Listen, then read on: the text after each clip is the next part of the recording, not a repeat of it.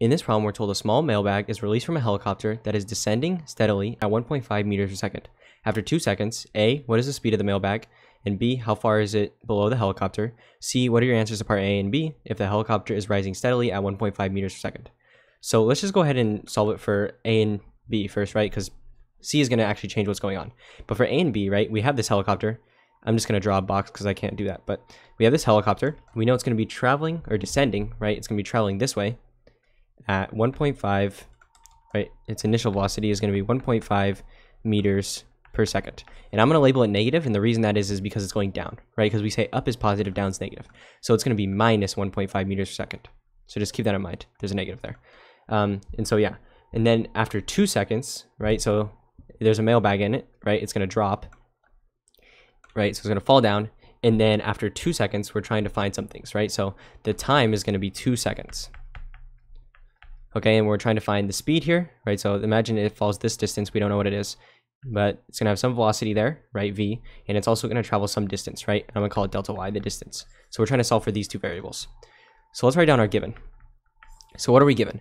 So for these problems, we're kinematics, right? So we want to write out all the variables in these equations, and we're going to determine whether or not we have them. So we have delta y, right? We have v sub 0, we have a, and we have t. So these are all the variables. Let's determine whether or not we have them. So delta y, it's going to be the change in the y, right, of our mailbag, right? And we don't know what that is. That's what we're trying to solve for in B.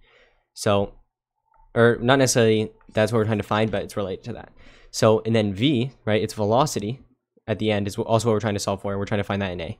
Okay, v sub 0, its initial velocity. So for these problems, when something's dropped out of something, the thing that is dropped out of in that speed is going to be what the thing travels at. So its initial velocity is minus 1.5, right? So the speed of the mailbag, the thing that's falling out, is the same as the speed of the helicopter, which is traveling 1.5 meters per second downward. Acceleration is just going to be acceleration due to gravity, which is minus 9.8. Well, it's 9.8 meters per second, but it's negative because it's going down. The time, how long is this taking? 2 seconds, right? Okay, so let's just go ahead and start with A, because B is going to be a little bit tricky. So for A, we're trying to find the speed of the mailbag, right? So we're solving for V, right, of this interval, right? Notice how we have V sub 0, we have A, and we have T, meaning we can just use one of these equations to solve since we already have 3 variables. So the one that sticks out to me, right, is this one right here, right? Because all these contain delta x, but in reality delta y because we're in the y direction. But yeah, this is the one we're going to use because it has all the variables we have, right? We have V, V sub 0, and A. Or we have V sub 0, we have A, and we have T, so we can solve for V. So V equals V sub 0 plus A times T. We don't know what V is, but it's going to be equal to V sub 0, which is minus 1.5, plus minus 9.8, so it's just minus 9.8 times 2. Right, so we just plugged in the variables. Right, so minus 1.5 minus 9.8 times 2. You're going to get V equals minus 21.1 meters per second. Okay, so minus 21.1 meters per second, that's going to be the speed of our mailbag after 2 seconds, right? So this is its speed right here, right? So it's negative because it's going downwards, right? So we're including direction into this, but it's really traveling at just 21.1 meters per second downwards. So minus 21.1 meters per second. Okay, cool. So now let's do B. So B is going to be a little bit tricky, and I'll show you why. So B, we're trying to find how far is it below the helicopter. So the way I want you to think about this, right? Delta y is going to be the change in the height of the mailbag, right? So the problem, right? So think about this. 2 different things are going down, right? So you have the helicopter, because what we're solving for is the distance relative to the helicopter. So the bag is going to fall some distance, right? And we can solve for that delta y. But the helicopter is also going to travel down. So the distance between them isn't just going to be delta y. It's going to be delta y, and then there's some distance right here that we have to take into account, right?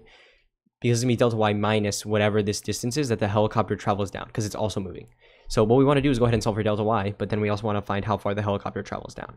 Okay, so which equation do we want to use? So, right, so we're solving for delta y. So delta y question mark. And then I think we can just use this one right here, right? We can use these variables. So I'm going to use this equation, right? Because it has V, has T, and it has A. So that's what we're going to use. So delta y equals V sub 0 times T plus 1/2 A T squared. So delta y equals V sub 0, which is minus 1.5, times T, which is 2, plus 1/2 times A, which is minus 9.8, times T squared, which is 2 squared. So you're going to want to go ahead and do this and solve for delta y. Minus 1.5 times 2 plus 1/2 times minus 9.8 times 2 squared. And when you do this, you're going to get minus 22.6, and it's going to be meters. So the distance, right, it's going to travel 22.6 meters down, right, the bag. But we're trying to find relative to the helicopter. So the helicopter is also going to travel some distance. What's it going to travel? So the helicopter's speed isn't changing, right? So there's no acceleration on the helicopter because it's not in free fall, unlike the other object, right? So it's just going to be the initial velocity times how long, right? So times 2. So the helicopter is going to travel at, right, because we know distance equals velocity times time. So it's just 1.5 times 2. So it's going to travel 3 meters, okay? So the thing is going to travel 3 meters, right? So if this one travels 22.6 meters, right? 22.6 meters, and this one travels 3, the distance between the two is just this one minus how far this is, which is 3. So 22.6 minus 3, right, is going to be 19.6. Okay, so 19.6 meters, that's going to be the distance between the bag and the helicopter. So 19.6 meters, that's going to go ahead and be your answer to B. So how far is it below the helicopter? Okay, so that's B. So we have B and A now. Now let's do part C. So for part C, we're doing the same exact thing, except for we're doing the same thing, right? We're trying to solve for V and the change in Y, except for the helicopter is now rising at 1.5. So instead of it being negative, it's now going to be positive, right? So we can basically do the same thing, except for we have to alter a few things. So for C, we're solving for this, right? And we know V equals V sub 0 plus A times T. But in this problem, V sub 0 is now 1.5. Why? Because instead of it being negative, it's positive now. So V equals 1.5 multiplied by A, which is minus 9.8, times the time. So the time is still 2 seconds. So do this. So you're going to get 1.5 minus 9.8 times 2, which is going to be minus 18.1 meters per second, right? So it's going to be a little bit slower, and that makes sense, right? Because it's starting with a positive velocity. So it's traveling at 18.1 meters per second down. So I don't know how your teacher wants you to do it, but make sure you specify that. So you could say 18.1 meters per second down, or just negative downwards. So this is going to be the V, right, when it's 1.5.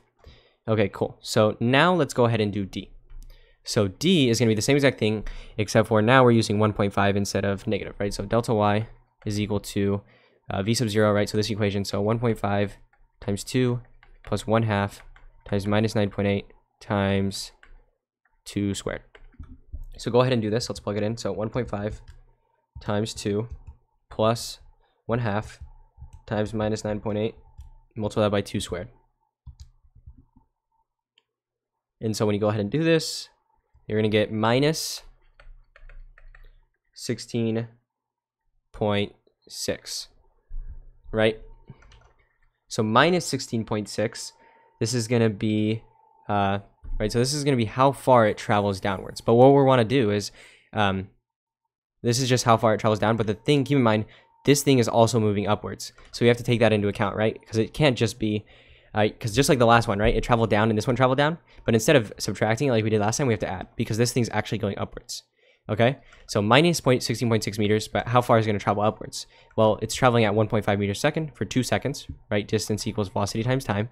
So the helicopter is going to travel 1.5 meters per second for 2, so 3 meters upwards, right? So it's going to be minus 16.6, right? And then, well, because it travels 16.6 meters, and then you plus the 3, right? Because this one's going up 3 meters, this one's going down 16.6 meters. So the distance between the two is 19.6 meters. So 19.6 meters, that's going to be, right, how far they travel between each other, right? So this right here is going to be your answer to, right? So I guess these aren't C and D, right? This is both C, but this is A of part C, and then this is the B of part C. So yeah, these are going to be your answers. And yeah, hopefully you found this useful.